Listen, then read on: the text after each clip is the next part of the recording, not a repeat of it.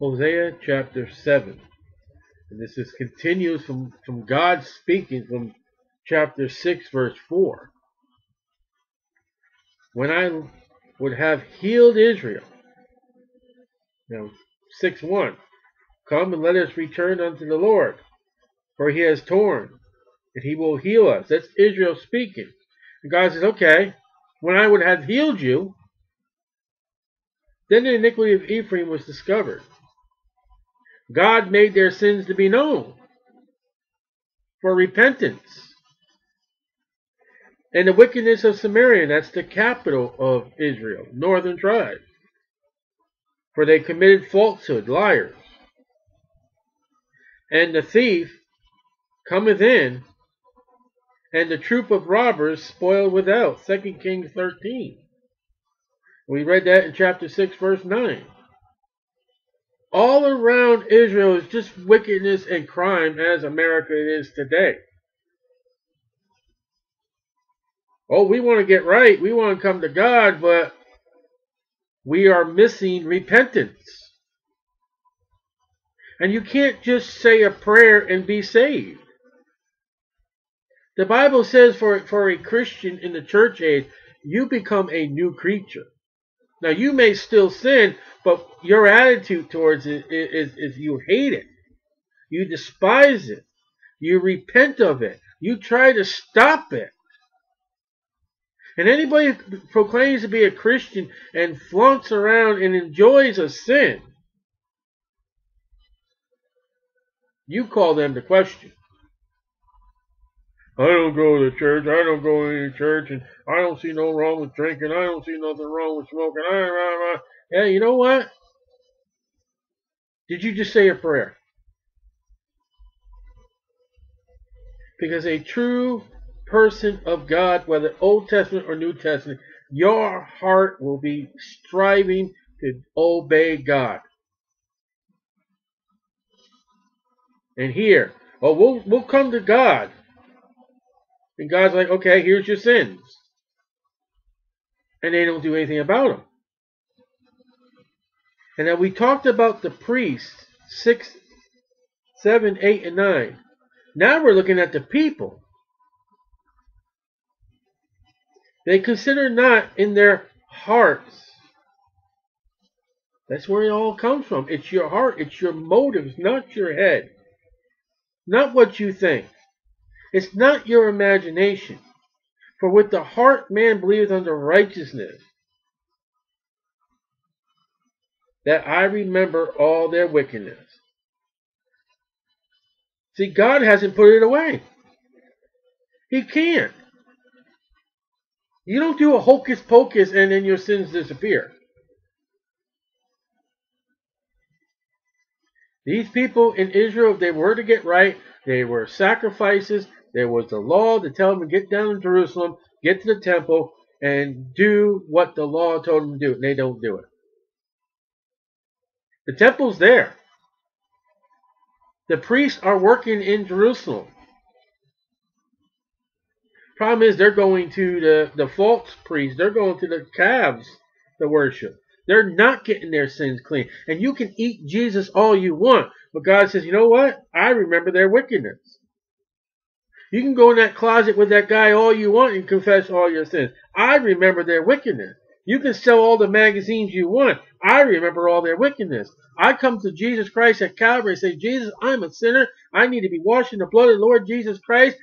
I'm tired of this battle. I'm sick of this battle, but I keep doing it. In my flesh dwells no good. And the Lord says, what sins are you talking about? 1 John 1:9. The only way that God can be faithful and true to pass our sins away and wash them away and erase them is under the blood of the Lord Jesus Christ. And there are too many people today who are living, calling themselves Christians, calling themselves saved, and the Bible says, I remembered all their wickedness. And that's a harsh statement. You realize somebody could be living today thinking that when they die, all is well, there is no hell, and then wake up in hell. Talk about tragedy.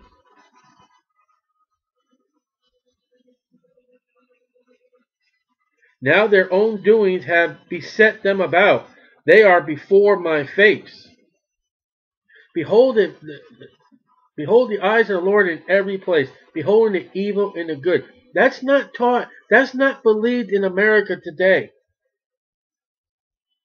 There are people going running around that have sexual sins and saying God loves us too. No, He don't. You are fooled. And you will die in your sins. And God is watching you and He despises you. This is exactly what Israel's doing. This is exactly what America's doing. And just because you put on a religious overtone, God is not going, oh, okay, I'll overlook that. You gave money to a priest. It's not crossed off. Do you think those 30 pieces of silver are wiped away from Judas's account? I don't know. I've always thought about, can you imagine what you take Judas selling Jesus out for 30 pieces? Can you imagine at the great white throne judgment, God taking those 30 pieces, just dropping them on the floor? As He did?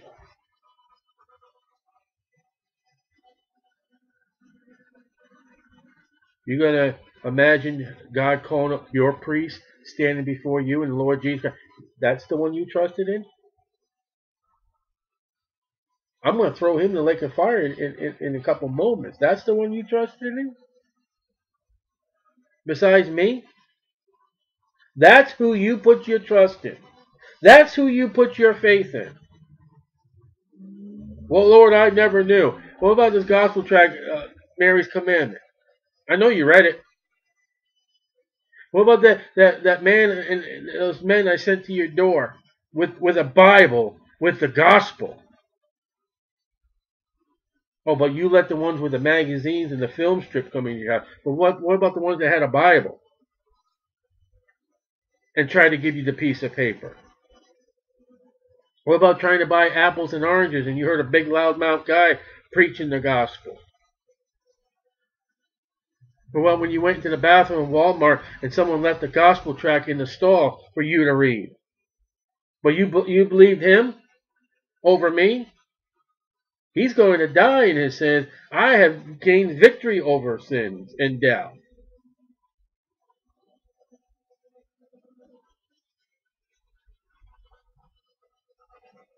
God is serious. He sealed 66 books on our instructions. And there are people out there, we wrote more. The Apocrypha. The Book of Mormon. The Book of Jesus Christ coming to America. The Prayer of Jabez. The Quran. Or Quran to Corolla, whatever you want to call that garbage. They made the king glad with their wickedness. Oh, we talk about the priest. Look at this. The leader of the nation is happy at his population because of their wickedness. Sounds like our government, doesn't it? And I ain't just talking about President Obama. I'm talking about all the presidents. What one president of all the presidents ever stood up for the Bible and stood up for the Lord Jesus Christ? And I don't mean in a closet that you got to find something on page 367 of a 1,000-page diary. What one president stood in the Oval Office, representative of this country, and say, I am going to stand for the Bible, and I'm going to stand for the blood of the Lord Jesus Christ. Oh, that man was a Christian. Yeah. They made the king glad with their wickedness. The government's corrupt, the people are corrupt, and the religion's corrupt. You know where Israel's going? They're going bye-bye. They're going to Assyria.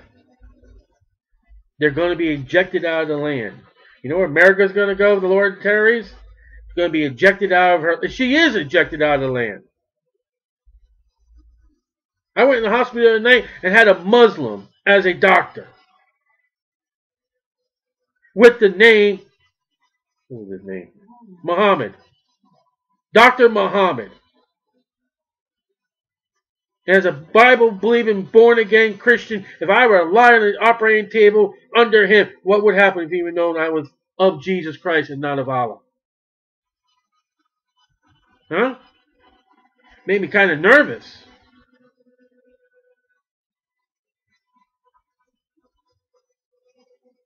And the princes. Now, that would be your Senate, your House, your representative, your mayors, and all. That's under the rulership. That's the next step to the rulership of the country. With their lives. Oh, what is this one? If you vote for me, I'll give you blah, blah, blah, blah, blah, blah, blah, blah, blah. Shut up! You're lying. You're bad as a used car salesman. Get out there and vote. For these liars, you find one you stand up for the liars. Don't vote for them. Don't show up election day and tell them, you know what, we're sick of your crap. If no one shows up to the election vote on election day, then you know what, you can't put any of those liars in office. We ought to have 1 year that we don't vote. And have 4 years of no idiots in Washington, D.C. and let us run by our own ways. As this nation was founded. With an axe and a rifle, and you took care of your family. How's that? We had a revolutionary war here to fight against Europe. We're not going to have no king from England. And you know what? We're just as worse as we were under the king of England. We're just as worse. Tea Party Part 2. Problem is, Americans don't drink tea, they drink coffee. So shut up. They are all adulterers. Hollywood. Your books. Your nightclubs. That website there where you go meet women. Yeah, and you know how they found out when that site was broken into? How many of those men were married?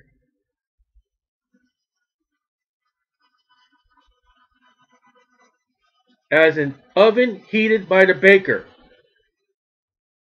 who ceased from rising after he has kneaded the dough until it be leavened. This kind of brings us to the night of Passover. Guy puts dough out there, leavens the bread up. That didn't happen in Passover. They didn't have time to leaven it up. But, you know, he makes the dough. It's to rise. It says, who ceased from raising after he had kneaded the dough. Excuse me. He didn't get out of bed. He didn't finish the job. Unfinished work. He just lets it just rise and rise and rise.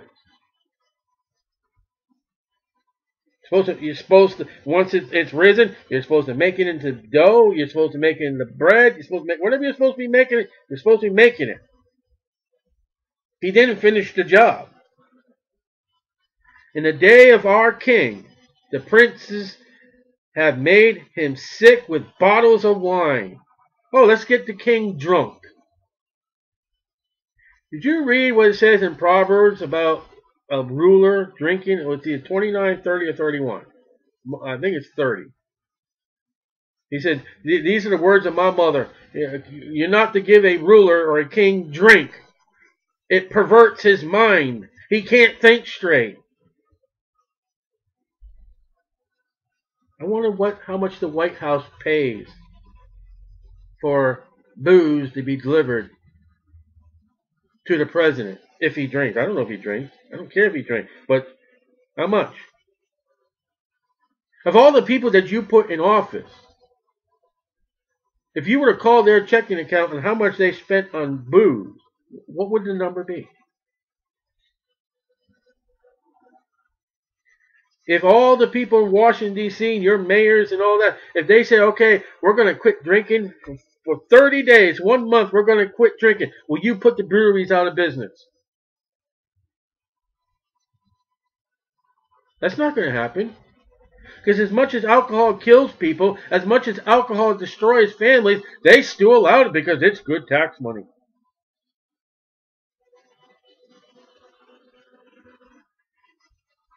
Make him sick with bottles of wine. He stretched out his hands with scorners.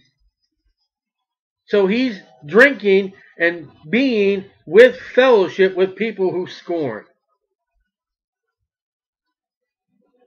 Well, that guy over here, he don't drink. Oh, he's a pussy. He'll get drunk on a bottle of milk. Oh, ho, ho, ho, ho. Hey, look at those goody shoes over there. Oh, ho, ho, ho. Look at Hosea preaching against the nation. Oh, yeah, ain't gonna happen. Hey, well, give me another jigger.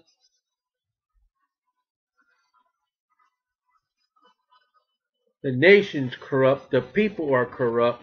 Their religion's corrupt. For they have made ready their heart like an oven. So the baker is an illustration. Whilst they lie in wait, their baker sleepeth all the night. In the morning it burneth as a flaming fire. The utensils is ready. They have been prepared. But there's no work done. The heart has not turned to God. The leaven has not been stopped. Once you bake bread, it don't rise no more. Whatever how the heating, it stops the leavening process. No, it's just a piece of dough. It's getting baked. The sins are getting leavened. Leaven is nothing good in the Bible. It's the doctrine of the Pharisees, Jesus says. It's a type of sin that just grows. They're not putting it in the oven to stop it. They're allowing it to get worse and worse. A little leaven leavens the whole bunch. There's no stopping. It's getting broader and broader and broader. They are all hot as an oven, and have devoured their judges. People who stood up and said, this is what you're supposed to do. Shut up. You're fired. Go to jail. Kill the prophets. Stone the prophets. Naboth didn't do nothing wrong. He ended up dead. Get Elijah out of here. I'm going to kill that guy for doing good. While they lie in wait, their baker sleepeth all the night, and in the morning is burning as a flaming fire. They are all hot as an oven, and have devoured their judges. All their kings are fallen. There is none among them that calleth unto me, that's God. No king in Israel ever got right. No king in Israel ever repented of his sins. It just got worse. It just got worse. It just got worse. It just got worse. And finally God said, that's it. You're done. You know how you got to heal America? You got to take that dough that's leavened. You got to put it in the oven. You got to stop it. Well, how can you do that when you got churches who celebrate the worldly things and the religionist things? Pretty soon you're going to have churches advertising, send the children out, go get Easter eggs. The women will have their Easter dresses and their little bonnet hats. And then we'll follow up with the next pagan holiday. And then we'll go with the next pagan holiday. And then we'll have a Christmas tree, but it's not really a Christmas tree. It's just a decoration,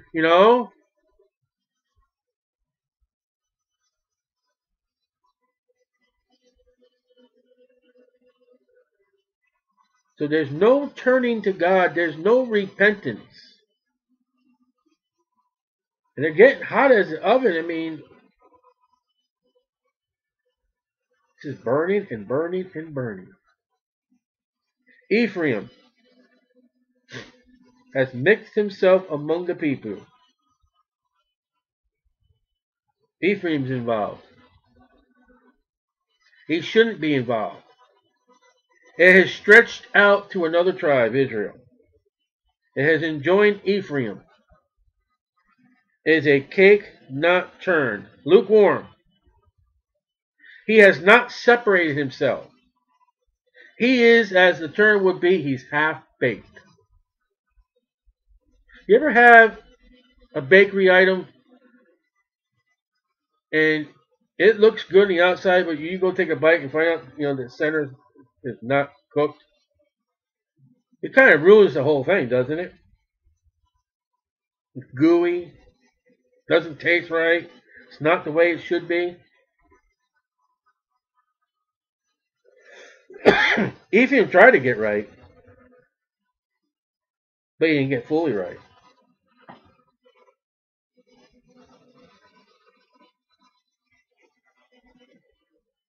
You got to get whole right with God. You got to step out.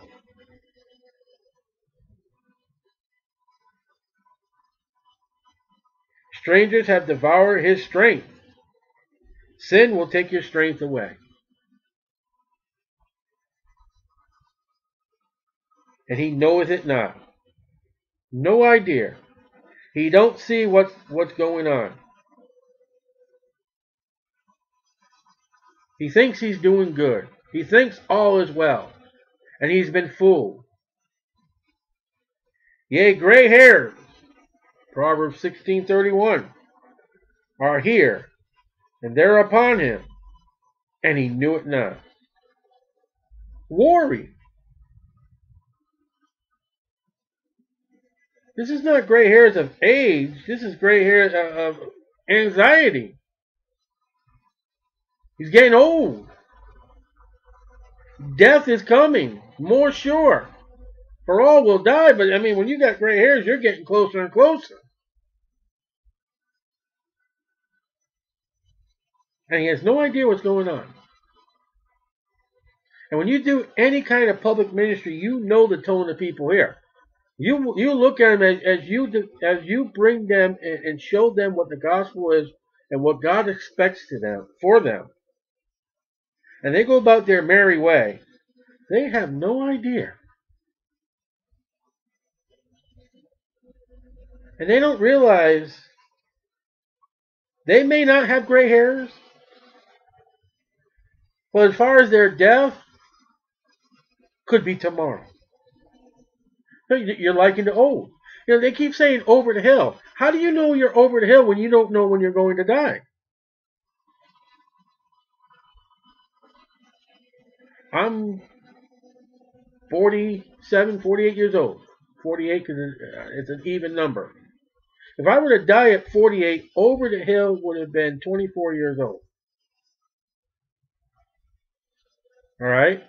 If by chance God has me live to 80, I just got over the hill.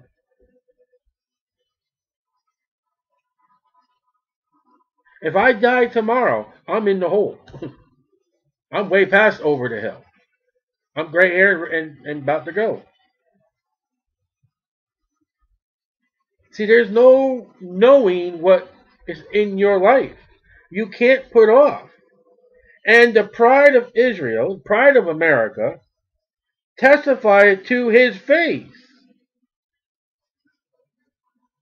And they do not return to the Lord their God, nor seek him with all this. The pride.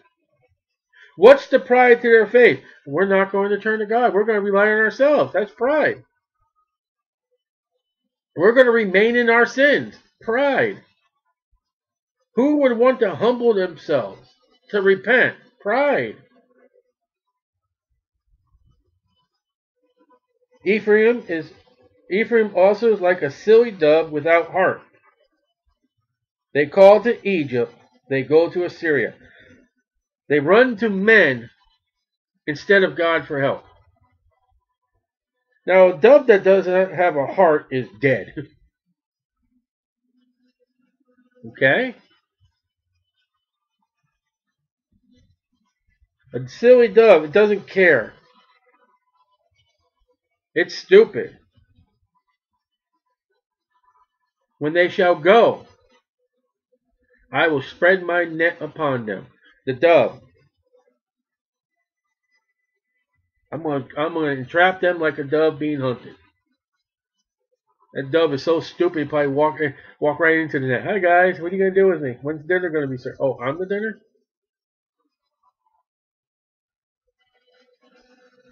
I will bring them down as the fowls of the heaven. I will chastise them as their congregation hath heard. They're about to get into the Lord's trap. They're about to fall. They're about to go. They're about to become a cooked goose, half-baked. Woe unto them, for they have fled from me. That's where America's going. She's leaving God. And what happens when you flee God, America? Destruction unto them.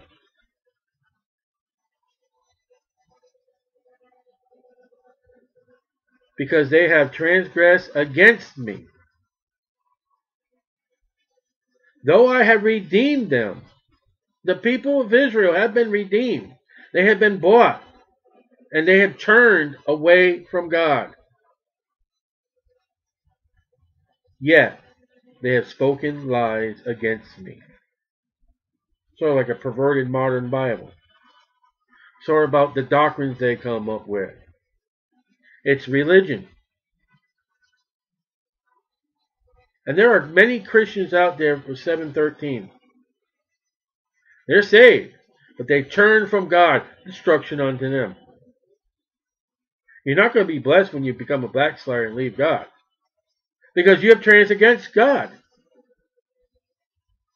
Though you've been redeemed under the blood of the Lord Jesus Christ, and many will speak lies against me, it was hard times, too hard to live, or, anything to excuse yourself because of the pride to say, get down on your knees and get right with God.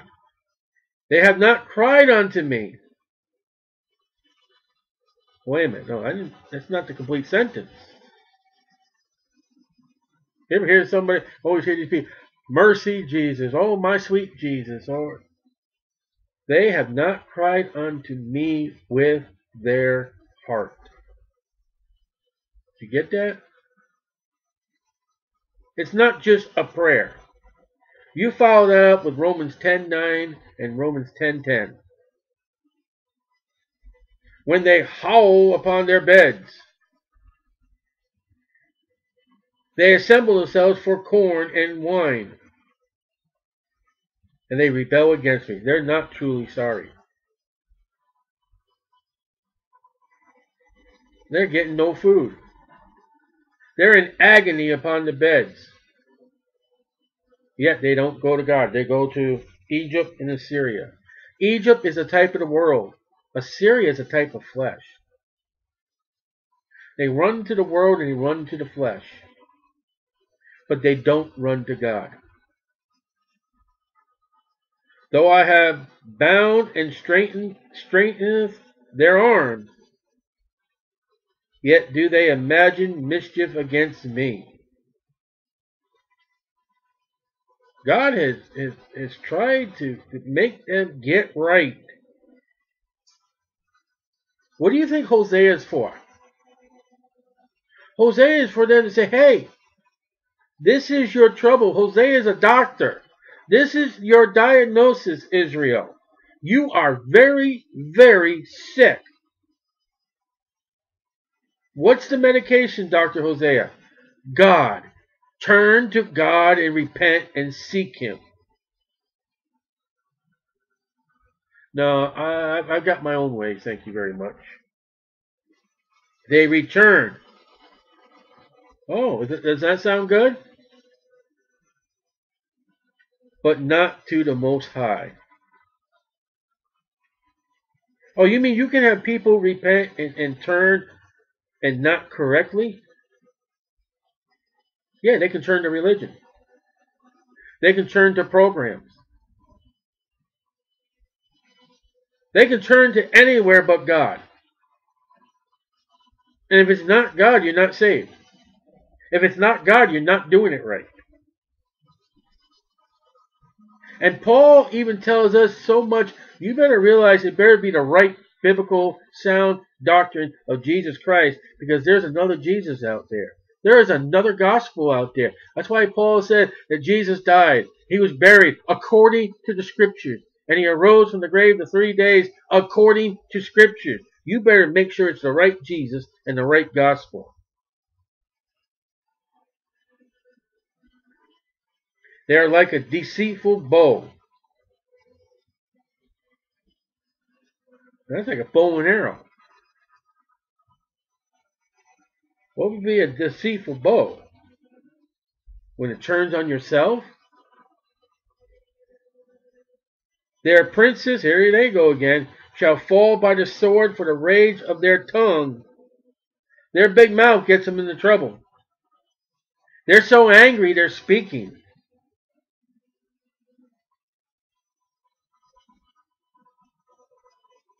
This shall be their derision in the land of Egypt. Deuteronomy 28:68, Isaiah 30:1-4, Hosea 9:3-6.